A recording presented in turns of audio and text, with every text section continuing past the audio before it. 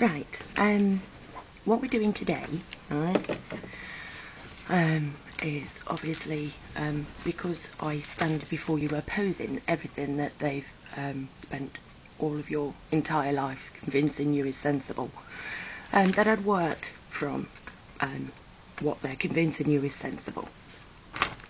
So we have here, now I've already said that I didn't watch Gordon Brown's conference speech, but I've printed off the notes from MSN, posted by Laura Snook, senior news editor. Right? Gordon Brown is about to deliver the speech of his political life, maybe. I'll be following it live. This is Laura Snook. Join me here for minute-by-minute coverage. So I thought, well, I'll cover it. I'll cover Laura Snook's coverage minute by minute. So, 2:25. It's about to begin, isn't it exciting? Gordon's wife, Sarah, just took the floor, bit cheeky, thought they'd have enough of their own, to introduce her husband. The BBC's commentators are saying it's hard to imagine Sherry Blair doing the same. Don't you think it's a bit dodgy that his wife is blooming introducing him anyway? It's like, couldn't you get somebody famous? Couldn't you get somebody suave? Somebody who will, just by being there, will have the public going, wow, loads of people believe in this man. Oh no, but his wife will do it. Couldn't get his mum. She's disowned him. I'm sorry if she's dead, I'd really. 2:27. Your Love Keeps Lifting Me Higher by Jackie Wilson, the chosen track for the PM's entrance. Wonder what the track is for his exit. That's lovely, isn't it? Your love keeps lifting me higher and higher. I think not, dear Gordon. 2:28. He's going to get straight to the point. Tell us who he is and what he believes in. I didn't come into politics. I've got to stop doing the impressions, Kerry-Ann. I didn't come into politics to be a celebrity or thinking I would always be popular.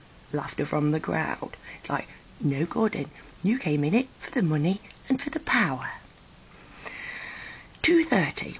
If people say I'm too serious, quite honestly, there's a lot to be serious about. Don't call him dour. He managed to smile. We saw that smile, didn't we? So he had obviously written that into his speech, because he said, if people say I'm too serious, there's a lot to be serious about. And then a smile. Fakey, smile.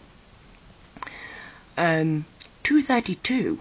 He says he'll admit his mistakes. I do hope he gets to do that somewhere down the line. And was shocked by what happened with the 10p tax debacle, because on the side of working families is the only place I want to be. Sorry, I thought that was... I couldn't help it then. It's a fairer Britain that Gordon wants. Oh, great stuff then. So he's going to get all the Britons that are in Iraq bombing people that they don't want to bomb, that don't want to be bombed, that have done nothing at us. He's going to bring them back in to their families, to be fair. Because that's fair, isn't it? And he's not going to have the huge rich-poor divide, and we're going to have, we're going to be able to support, farmers and things like that, so that we can all eat, instead of, bomb the planet. No. But he said it, so it must be true. Right. 2:33. Times of... Oh my word, I think the dog's having a bit of a moment. You alright, Bales? Oh, get it up, lass. Dearie me. 2:33. Times have changed. See, this isn't scripted.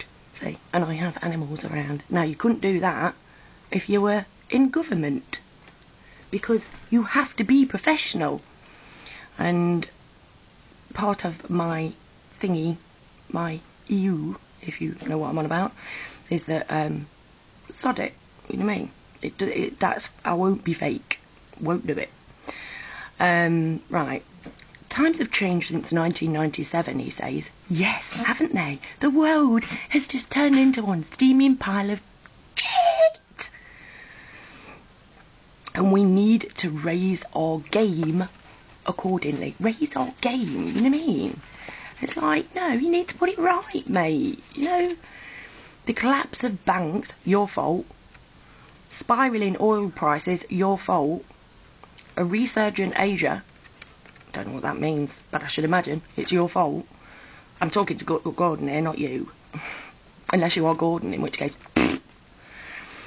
it's a global age.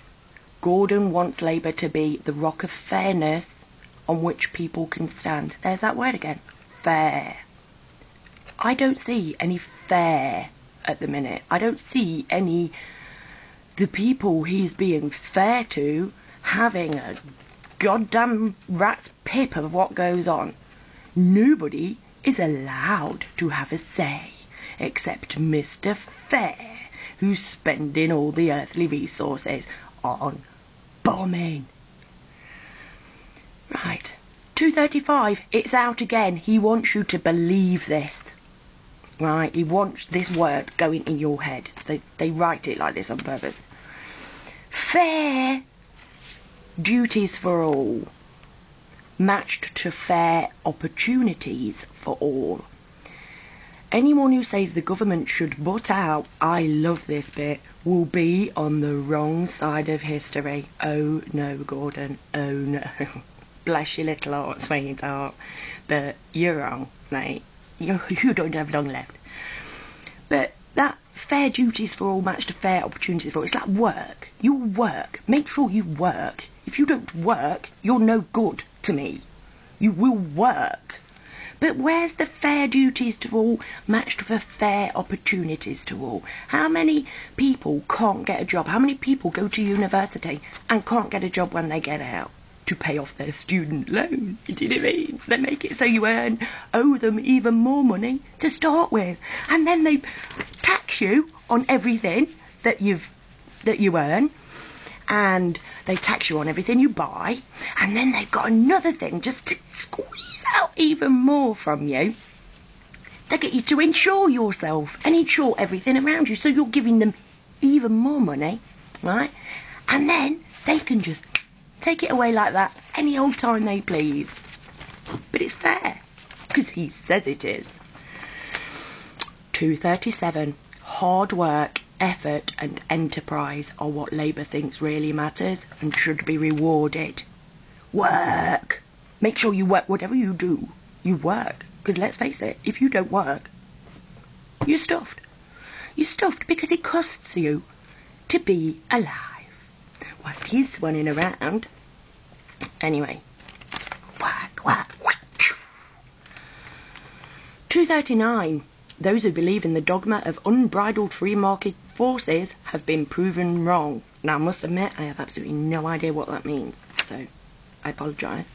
But he says he wants to build a world-leading financial system. Now, that scares the hell out of me. And the work begins now. Well, tomorrow when he and Alistair Darling will meet with the US banking sector. Banking, man. So basically, you have a room full of gold, right? And that means that you control the lives of everybody on the planet. You control what they eat, whether they get to eat, whether they get to have anywhere to live, whether they have warmth, because you've got a room full of gold.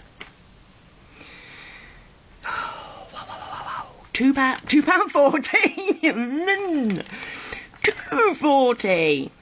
Banking speculators beware.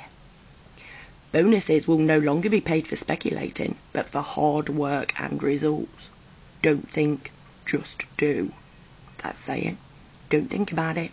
Don't make any decisions. Don't ponder. Don't choose your own brain. The only way you will get anywhere. I don't know if you can hear my phone's ringing downstairs, but I'm not running down there. Oh, I've got to go anyway, because I did this before. All right, sure. I did this before and went way, way over. So I shall end this one now. And then, so don't speculate while I'm away. Don't think anything for yourself. But be fair, right? And then I'll come back to you with 2:41. Bye-bye.